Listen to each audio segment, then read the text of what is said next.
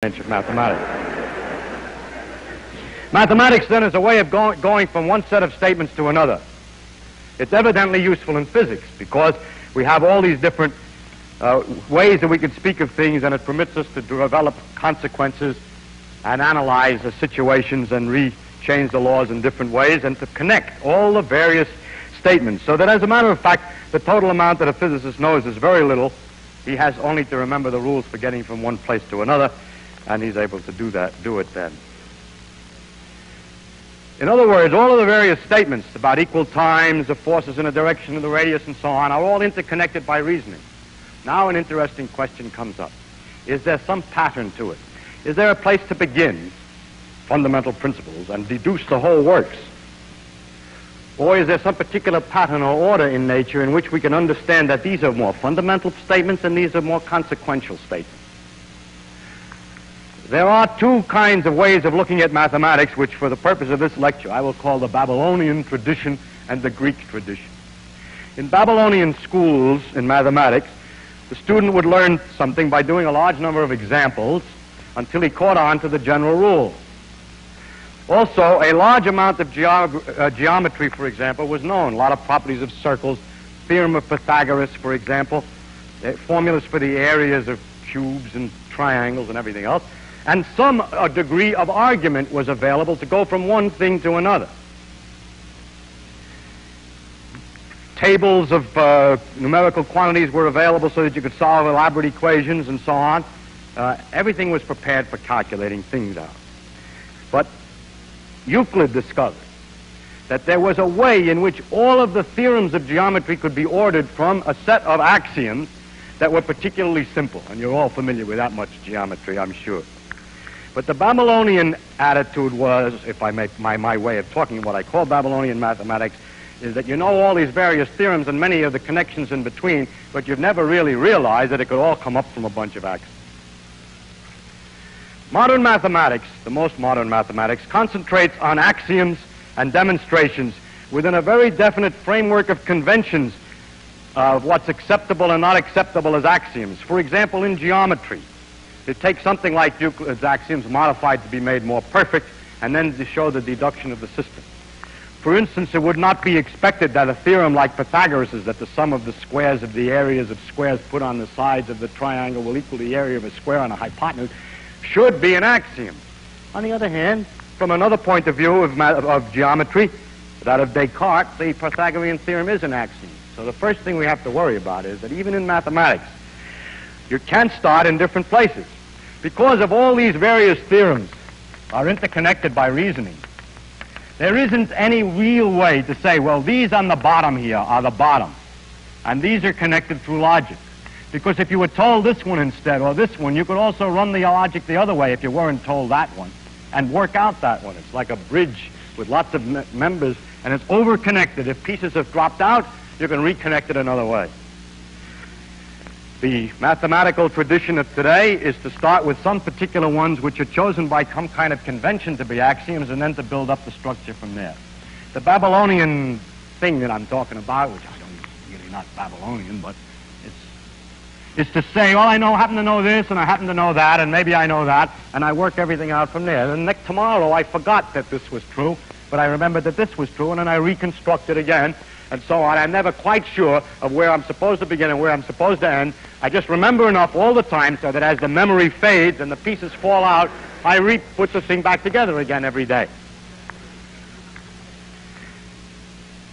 The method of starting from the axioms is not efficient in obtaining the theorems. In working something out in geometry, you're not very efficient if each time you have to start back at the axioms. But if you have to remember a few things in the geometry, you can always get somewhere else. It's much more efficient to do it the other way. And what the best axioms are not exactly the same, in fact, are not ever the same, as the most efficient way of getting around in the territory. In physics, we need the Babylonian method and not the Euclidean or Greek method, and I would like to say why. The problem in the Euclidean method is to make something about the axioms a little bit more interesting or important. But the question that we have is, in the case of gravitation, is it more important, is it more basic, is it more fundamental, is it a better axiom to say that the force is directed toward the sun or to say that equal areas are swept in equal time? Well, from one point of view, the forces is better, because if I state what the forces are, I can deal with a system with many particles in which the orbits are no longer ellipses because of the pull of one on the other, and the theorem about equal areas fails. Therefore, I think that the force law ought to be an axiom instead of the other. On the other hand, the principle that equal times are swept out in equal areas are swept out in equal times can be generalized when there's a system of a large number of particles to another theorem, which I had prepared to explain, but I see I'm running out of time. But there's another statement which is a little more general than equal areas in equal times. Well, I have to state what it is. It's rather complicated to say, and it's not quite as pretty as this one, but it's obviously the son of this one. I mean, it's the offspring. If you look at all these particles, Jupiter, Saturn, the sun, and all these things going around, lots of stars or whatever they are, all interacting with each other, and look at it from far away and project it on a plane, like this picture, then everything is moving this way, and moving that way, and so on. Then take any point at all, say this point, and then calculate how much each one is changing its area, how much area is being swept out by the radius to every particle, and add them all together. But wait, those masses which are heavier count more strongly. If this is twice as heavy as this one, then this area, it counts twice as much. So,